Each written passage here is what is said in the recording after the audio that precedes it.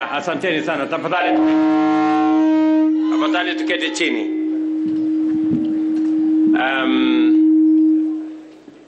My sister, Governor Gladys Wanga, the Governor of Homa Bay, Ministers present, Ambassador Wickman, governors who are present here, na watu wote wa Homa Bay, hamjambo.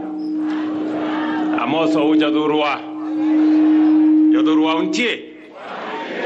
Jadurua umor. Bwana Yesu asifiwe. Nyasaye ber. Sejete. Asante sana.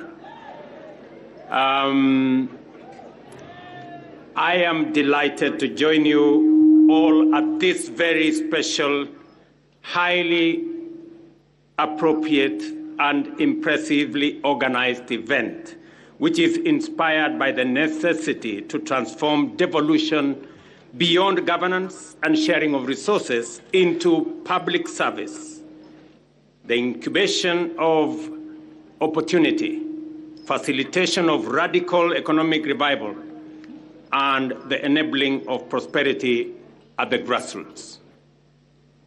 I want to confirm that seeing the theme of this investment conference, unlocking the bay of endless potential, that we will not only be talking about endless potential, we will move potential to opportunity, and we will move opportunity to investment.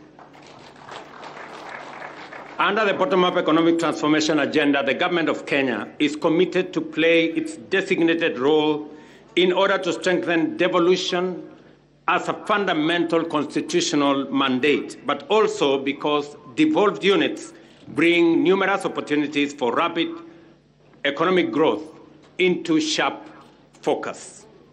Further, our value chain approach to implementing better relies on strategic interventions to enhance or unlock productivity in sectors and industries at every county. In fact, the strategic pillars of better situate counties as focal points of implementation, making them centers of action in our quest to transform the opportunity landscape in our country.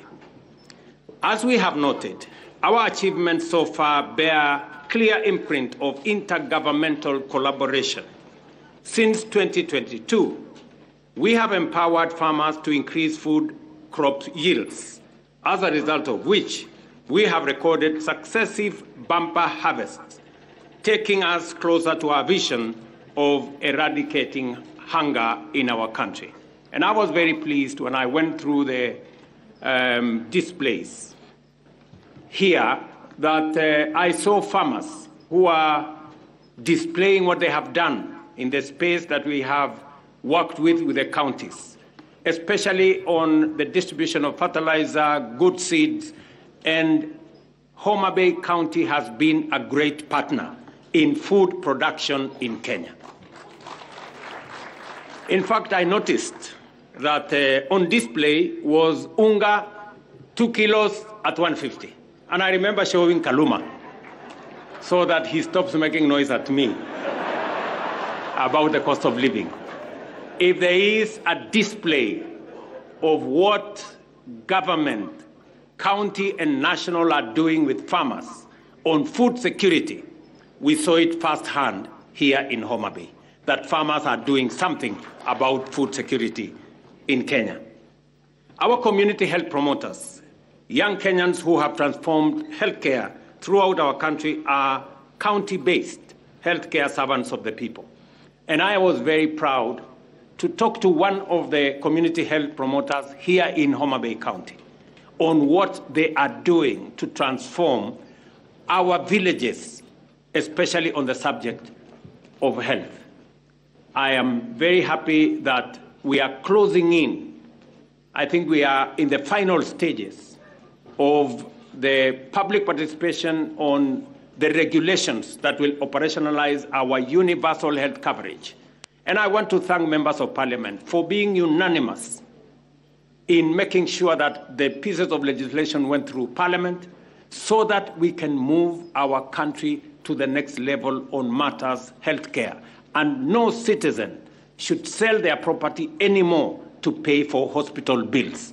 That we will have a framework that will ensure that every citizen can access health at every level and without having to belabor how to pay for it. Similarly, our affordable housing agenda has received a decisive impetus by the entry of county governments into partnership and collaboration.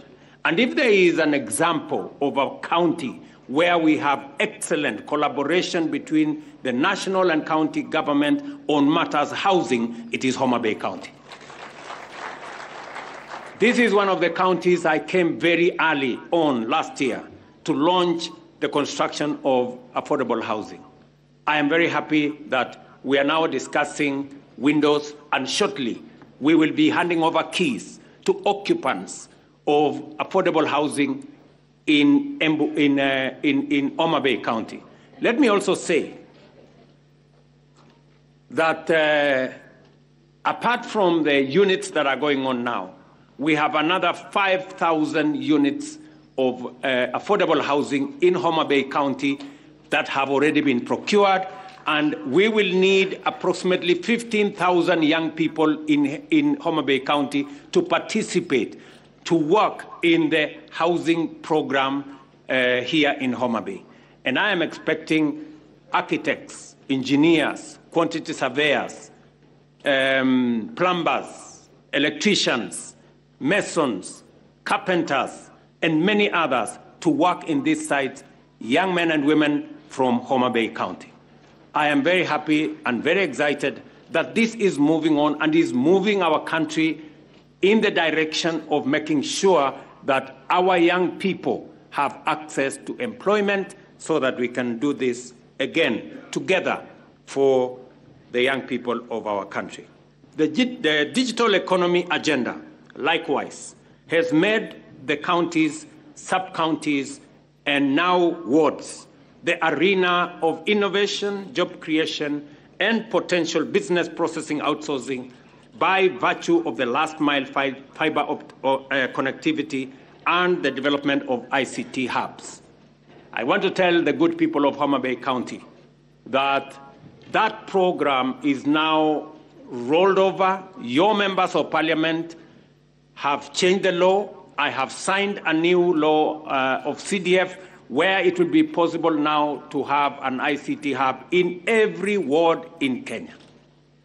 And I am looking forward next year, God willing, when we come here for the celebrations that Wanga has asked for the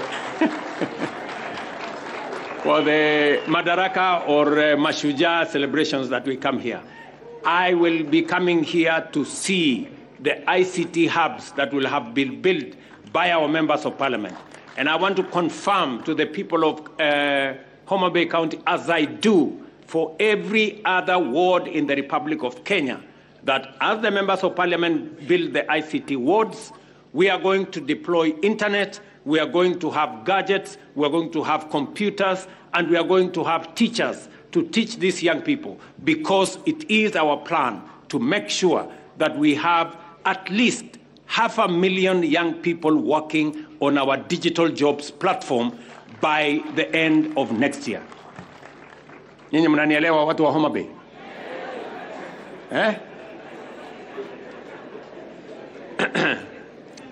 Na mimi nashukuru kwa sababu wabunge wetu wako hapa. Unajua nimekuja Homa Bay mara nyingi, lakini wamekuwa wakinihepa. Lakini leo nimewapata. Si ndio? Na nilikuwa nashangaa sasa hii Homa Bay, mimi nimekuja tukafanya mambo ya soko hapa. Mimi nikakuja tena, nikakuja mambo ya paya, nikawaambia tutajenga paya. Nikakuja nikawaambia tutajenga fish market. Si ni kweli? Nikakuja nikawaambia tutafanya affordable housing. Na hiyo mambo yote inaendelea ama haiendelei? Ilikuwa ni story ama ni ukweli? Si mambo iko hapa inaendelea? Yule mwenye macho aambiwi tazama ama namna gani? So mimi nataka niwaulize viongozi wetu. Nafasi ya siasa tulikamilisha. Nafasi iliyoko sasa ni sisi kama viongozi tuungane, tushirikiane, ndio tufanye kazi ile tuliwaahidi hawa wananchi. Na mimi vile nilisema pale mbeleni, mimi niko tayari kushirikiana na viongozi wote ambao wako tayari tufanye kazi ya wananchi.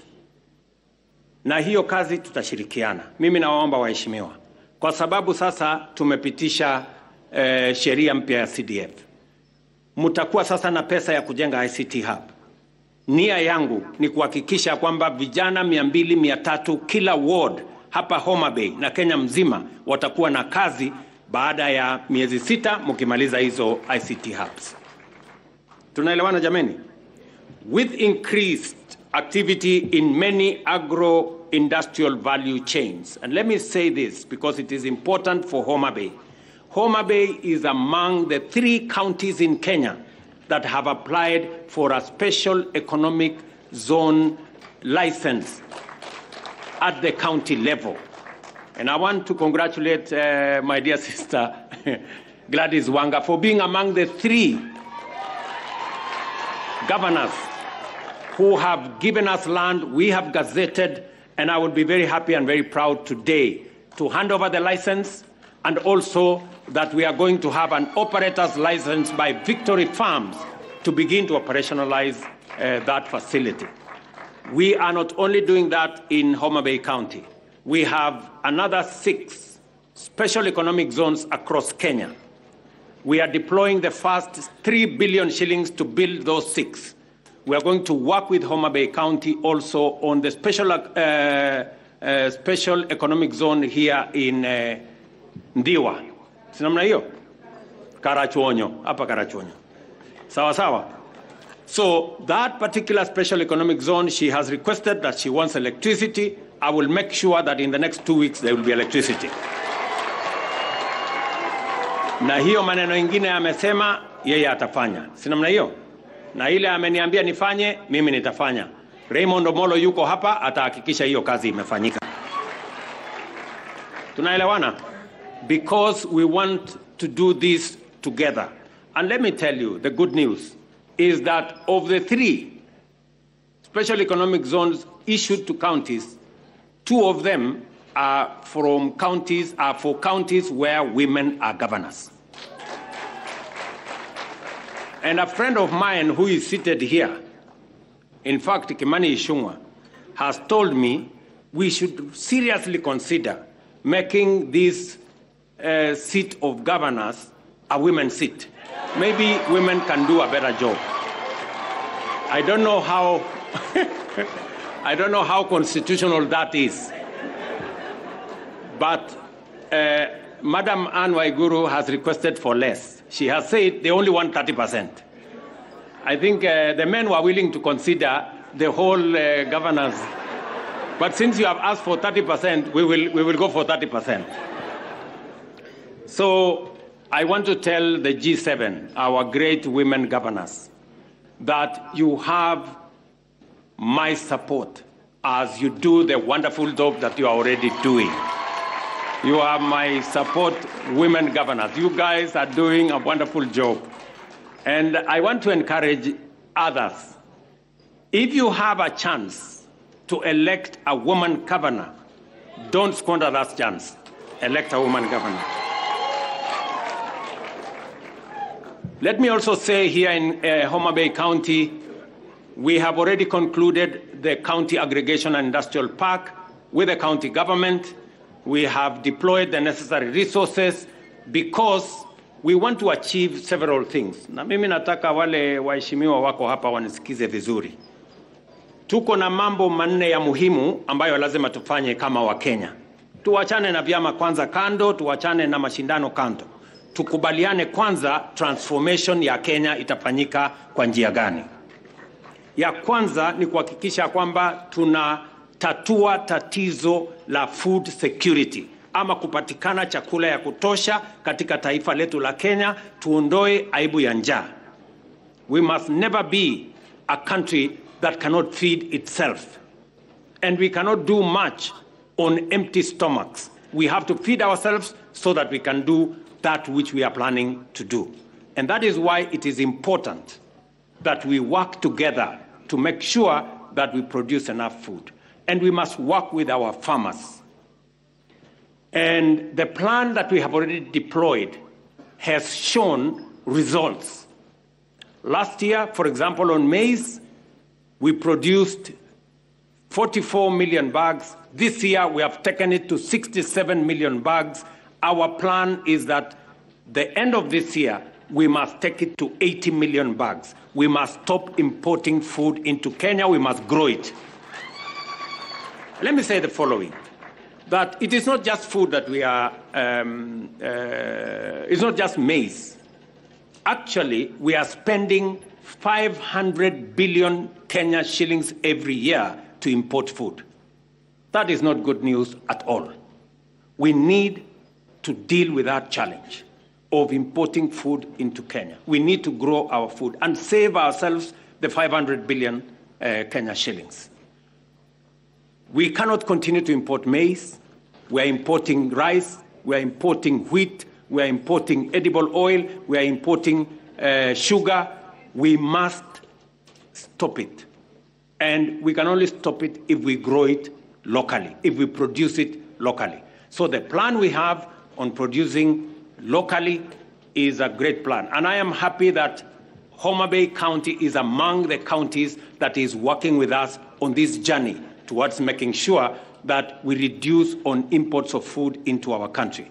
One of the areas is the one my good brother Mvurya has mentioned. Here, blue economy, we decided that blue economy is going to be among the areas we are going to invest in because we have a potential of $1 billion just to produce if we focus on our blue economy. And it is the reason why the great people, Bensuda, nataka unisikize. It is the reason why in this lake front we are putting up, and Mvurya is here, he's going to explain to you in greater detail, 11 fish landing sites. When I told the people of Homa Bay we are going to build a fish market here, they may not have believed me, but I want to tell you in the next 4 months, that fish market will be ready. I told you we are going to build a pier here. I want to promise you that in another 4 months, that pier will be complete. I am now telling you we are investing another 1.5 billion Kenya shillings on 11 fish landing sites along this lake. We are going to build a fish landing site at Nyandiwa, down the road. You know where Nyandiwa is. We are going to build another one in Wakula. You know where Wakula is. We are going to build another one is Mainuga. You know where that is. That is just in Homa Bay. And then in the rest of the other 5 counties at the lake. And it is because we identify the blue economy as a source of food, as a source of helping us to reduce the importation of food into Kenya. I also want to say that last year we imported 500 metric tons of sunflower seed. I am very happy that Homa Bay County was among the counties that are working with us on seed multiplication. I have instructed Calro to set up a seed multiplication facility on 500 acres here in Homa Bay County, so that Homa Bay County begin to contribute to the seed production in Kenya. Our plan is that this year, watu wa Homa Bay mnanisikia? This year, we want to put 200,000 acres under sunflower this year, and we want Homa Bay to be front and center as we go in that direction. I am very happy that an MOU is going to be signed tomorrow between the counties of Homa Bay and Migori on matters palm oil. Again, in that space, that is the trajectory we are looking at, because we are spending $1 billion almost 140 billion shillings importing edible oil in Kenya. I want to promise you that our plan is that in 5 years, we will not be importing edible oil to Kenya. We will be producing it here, from palm oil to canola to soya to sunflower. We have a comprehensive plan, and the Secretariat in my office is working with counties to make sure that this is achieved. And my staff from that Secretariat, I'm sure they are in this forum. Kuna watu wa kutoka pets from here? Yes, they are here, and they are going to have a conversation with the county, because we have been working with them to make sure that every county participates, especially those counties that have the kind of potential we are looking at. I want to commend Homa Bay County for emerging as a determined first mover in many of these partnerships. This has enabled the county to showcase to the nation, region, and the world the first opportunities awaiting investment in order to create thousands of jobs and create billions of shillings in money and wealth. Apart from demonstrating the effective leadership can transcend the politics of the day, Homa Bay has opened the eyes of our nation to the splendor and bounty that Homa Bay is endowed with. This investment conference now is in its second year and has defined these endowments into attractive investments in diverse value chains, from tourism and hospitality, the blue economy, several competitive agro-industrial subsectors, as well as housing and ICT. It is true that, as suggested by the theme of this year's conference, the opportunities in Homa Bay County are not just limitless, they are also endless. So, tuendelee na hiyo kazi kabisa.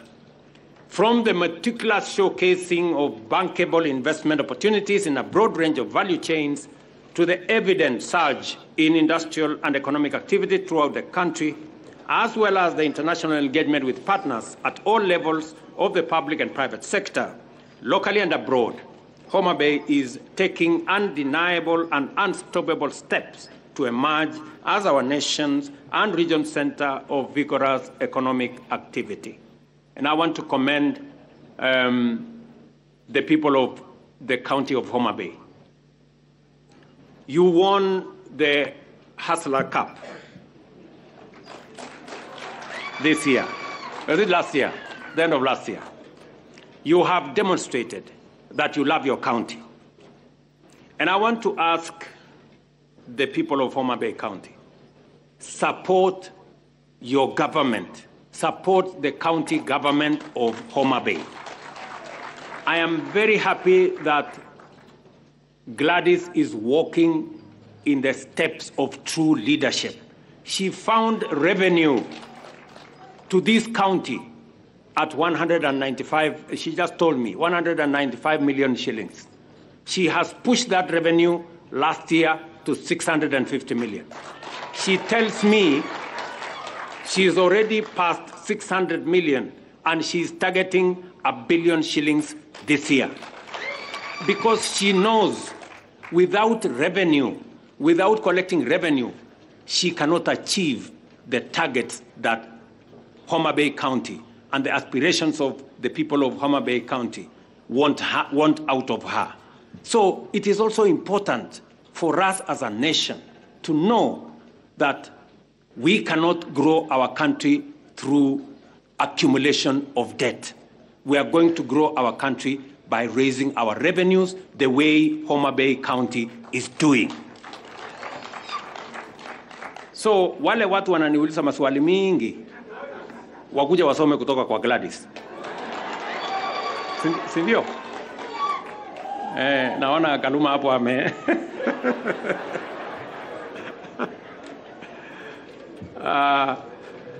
I commend the county government of Homa Bay under the leadership of Governor Wanga and her team for the good work that is being done and for successfully hosting this conference. I am particularly encouraged by your proactive attitude to opportunities for development, and I urge you to keep up the leadership, teamwork, and drive in order to deliver for the people of Homa Bay, because when Homa Bay wins, Kenya wins. I encourage all investors to move with confidence and engage with the opportunities presented by the county in this conference. The national government stands ready to do its part in facilitating investment at the counties and in leveraging the existing partnership with Homa Bay to provide investors with the best chance to create jobs, create wealth, and expand their enterprises. I am very confident that the more we do this together, the better our country will be. We must all understand, the people of Homa Bay must understand that each and every person has a contribution to make for Homa Bay to be a great county. And it is the same. Each and every Kenyan has a contribution to make for us to be the great country that we all want Kenya to be.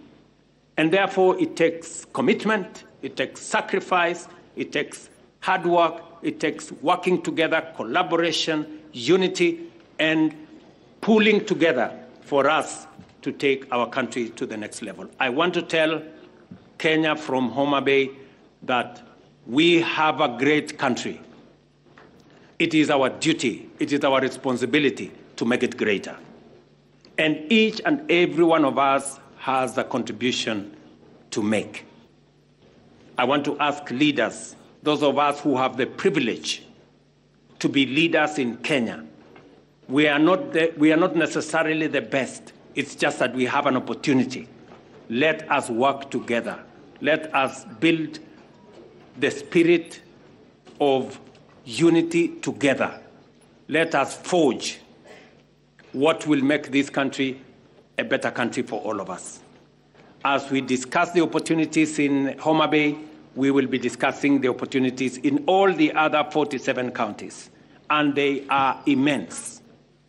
It is for us to work towards building an environment that will give investors the confidence to invest in our country so that, as I said, we can transform the potential that we have into opportunity and move the opportunities into investments that will then unlock the job opportunities, unlock the wealth creation, and take our country to the next level. So, friends, let me say I am truly delighted to be here. I am sorry I would have come earlier. I tried to excuse myself from coming to Homa Bay this time, but it was not possible. You know how difficult it is to say no to Gladys. And so she made sure that she called everybody around me and I didn't have peace. So I just had to come. So because I have another engagement, I will not be in a position to take long and to be here. But I want to say that to the people of Homa Bay, we will work with you, we will work with the county government of Homa Bay as we work with the others to make sure that our country is greater. When I came for the campaigns, I slept here. I am probably the only presidential candidate in independent Kenya who does not come from this region, who came and campaigned and slept in Homa Bay. And there are things I told you guys, and you thought it was a joke. Now you can see it is not a joke. Sindio? Niliwaambia tutapanga maneno kabisa na hakuna mtu atakuwa loser kwa hii kitu. Tutapanga ndio kila mtu apate kasehemu kidogo ndio tuende mbele. Sindio? Si nilisema pale kwa soko.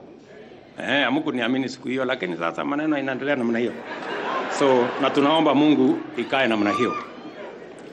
Because I remember very well, I told you that time that we want to unify the country. We want to work together towards the unity of Kenya. And that is important to all of us, you know, and there is space for all of us in Kenya. You do not win by making others lose. We want a win-win outcome for all of us. We all want to be winners because those in the opposition must mean well for Kenya. Those in government must mean well for Kenya. But there are no citizens who are in the opposition or Kenyans who are in the other side. It is only these leaders who have a job to do something in parliament. But all Kenyans are on the same side. We belong to one nation and we have one goal to make Kenya a great country that we can bequeath to our children who will come after us. So watu wa Homa Bay, asanteni sana. Mimi nimefurahi kufika hapa. Mutanisamehe sitakuwa na nyinyi muda mrefu, lakini vile tumekubaliana tutakuja hapa mwaka ujao kwa mambo ya mashujaa, alafu hiyo mambo ingine tutasema wakati huo. So asanteni sana. Mungu awabariki. Tunawapenda sana na tutarudi wakati huo mwingine. Thank you very much and God bless you. Tumpongeze Rais tafadhali. And the other manenos we will talk in another forum.